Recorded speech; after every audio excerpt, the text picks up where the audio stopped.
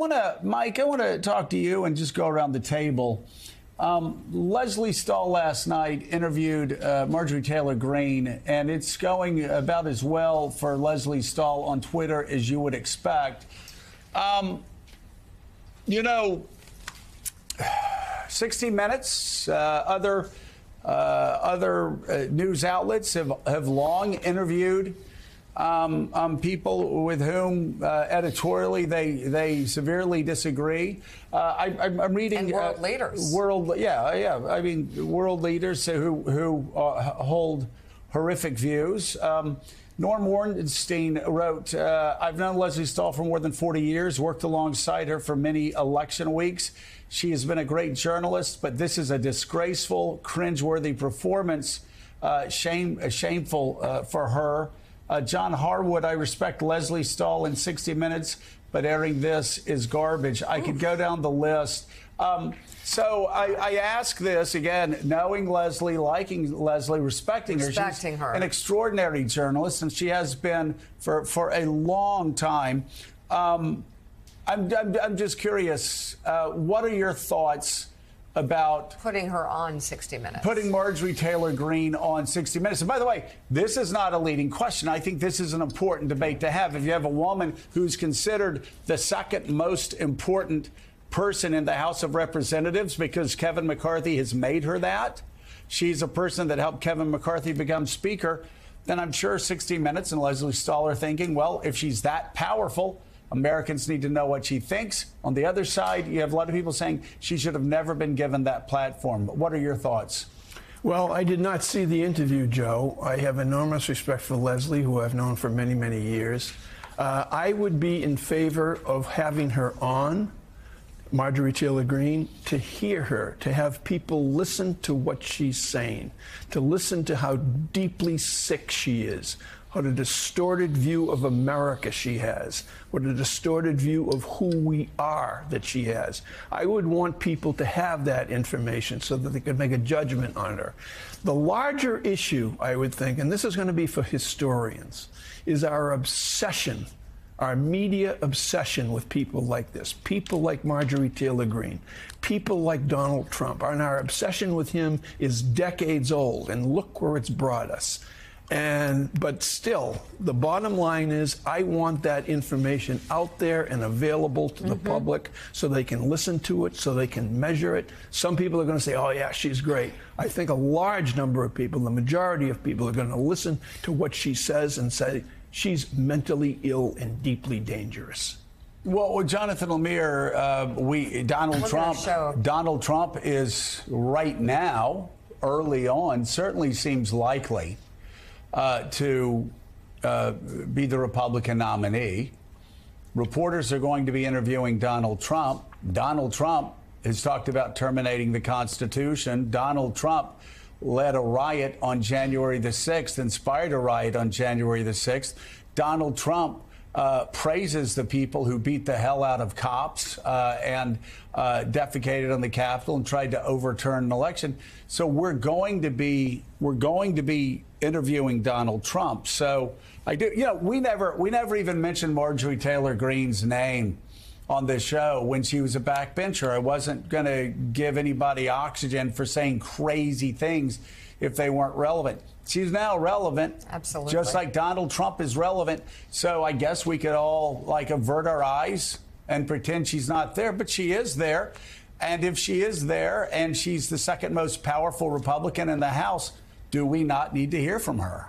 Yeah, the Trump comparison is a good one. And I will say that one leapt to my mind as well, because whether it's on this show or in my reporting or even tweeting, if I'm tweeting something that Donald Trump says or advising the fact that he's going to have a news conference, you get a deluge of people who say, well, don't give him oxygen, ignore him. Well, guess what? If we ignore him, he's not going to go away. Yes, we can't play his game. We don't want to dance to his tune. We have to do it responsibly. And that is what we are trying to do each and every day. And I think the media has gotten better at this. I think there were real mistakes made in the 2015-2016 campaign, giving him him unfettered airtime with no fact-checking, with no context provided. We as the media fell short. We have gotten better. Are we perfect? No. But dramatic improvements throughout his time in office where he would be not taken in real time. There would be fact-checking provided. There would be context provided. There would be analysis provided. And we would, if we were airing a speech, the chyron at the bottom would be replying in real time those fact checks, or an anchor would dip in and out. Same with the written word, that necessary context to call him out on his lies, to say what he is doing. And the same principle applies here for this Congresswoman, who now is, whether people like it or not, an extremely influential voice in the Republican Party. It is worth hearing from her. We just need to do it in a smart, contextual way. People need to know. People need to know. And if she thinks, well, and we'll play you a clip. Yeah. Well, why don't we play a clip? Leslie tried to talk policy with MTG. Here's an example of that. Janet Yellen, the Treasury Secretary, says that if we don't raise the debt ceiling, that this country will be thrown into an economic and financial catastrophe. And so I'm asking you if you're willing to risk that.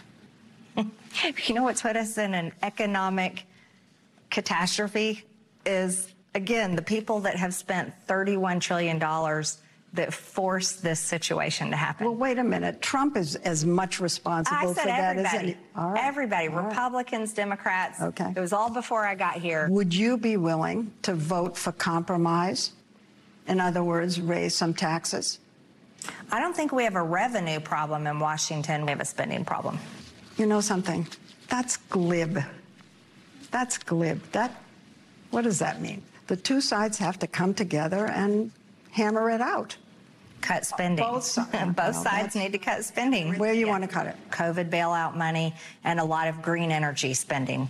But are you willing to let us go into default? No. I've always said I wouldn't do that. So would you compromise? It depends. On taxes. You won't. No, I'm not raising taxes. All right, so much of that is mainstream Republican, including the part where you talk about a $31 trillion national debt, and you don't primarily blame Donald Trump, who raised the debt more than, presidents of the first 220 years, first 210 years of this republic. But that's mainstream Republican. But of course, it went off the tracks right here. The Democrats are a party of pedophiles. I would definitely say so. They support grooming children. They are not pedophiles. Why would you say that? Democrats support, even Joe Biden, the president himself, supports children being sexualized and having transgender surgeries. Sexualizing children is what pedophiles do to children. Wow. Okay. I think it's important. This is what they do at 60 Minutes. They bring, a person like this or a foreign leader. They go into situations where they ask the questions and show their viewers what they're dealing with. Right. And I think she did an exceptional job, as usual. Just because, and I take issue with those tweets and with both those people. If they sat down with Marjorie Taylor Greene, could they do it as well? Because it should be done. We do need to cover these people. We need to show all sides of the story. And I'm talking about Democrats, Republicans, people in the far right, Trumpers who wouldn't actually, some would argue, don't represent the true conservative Republican Party and movement. Right. And I don't understand what she did wrong. She did an interview with Marjorie Taylor Greene. So Mike Barnicle, of course, and we've talked about it here an awful lot. Marjorie Taylor Greene has said horrific things. I think she is a sign of just how badly things have gone. But if I'm not mistaken, 60 Minutes interviewed Charles Manson. And 60 Minutes has interviewed one terrible person after another terrible person, people. And I'm not, and so if they interview Charles Manson, they can interview a member of Congress, and if you don't want to watch, you can do what Mika and I did and not watch until this morning. But if you want to watch, you can watch and actually understand some of the craziness that has infected the Republican Party. And that just may be good to understand what American democracy is up against. You know, Joe, I would submit that there's a larger story here in the appearance of this totally unhinged woman. And the largest story is that she represents a lot of today's Republican Party. And many members of that party, specifically in the House of Representatives, are probably afraid of her because of what she says, when she says it, and she does not care what she says. So she's put her stamp on one of the two major parties, two major political parties in this country. And that stamp right now is indelible. I think that's the larger story. And I'm glad she was on 60 Minutes so more people could get an idea of who she is, basically inferring that the President of the United States, one of the most normal, honorable human beings you will ever meet, regardless of your politics, is a pedophile favorite. I mean, it is absolutely obscene, and she represents the obscenity. Yeah, so, and I want to just, I've been searching. I saw 60 Minutes and Charles Manson. I see 60 Minutes Australia. I'm also seeing right now that Charlie Rose actually interviewed Manson in '86 in a jailhouse interview for CBS. But we'll check and see to make sure it's on 60 Minutes. Look at where Mike Wallace has gone with all of his interviews. I mean, this is... Exactly. This is what they do. This is the #1 news show. I think they do a great job at it, and I think they brought... some might say that they brought the concerns that Marjorie Taylor Greene raises to an audience that perhaps needs to see it, probably hasn't had a full...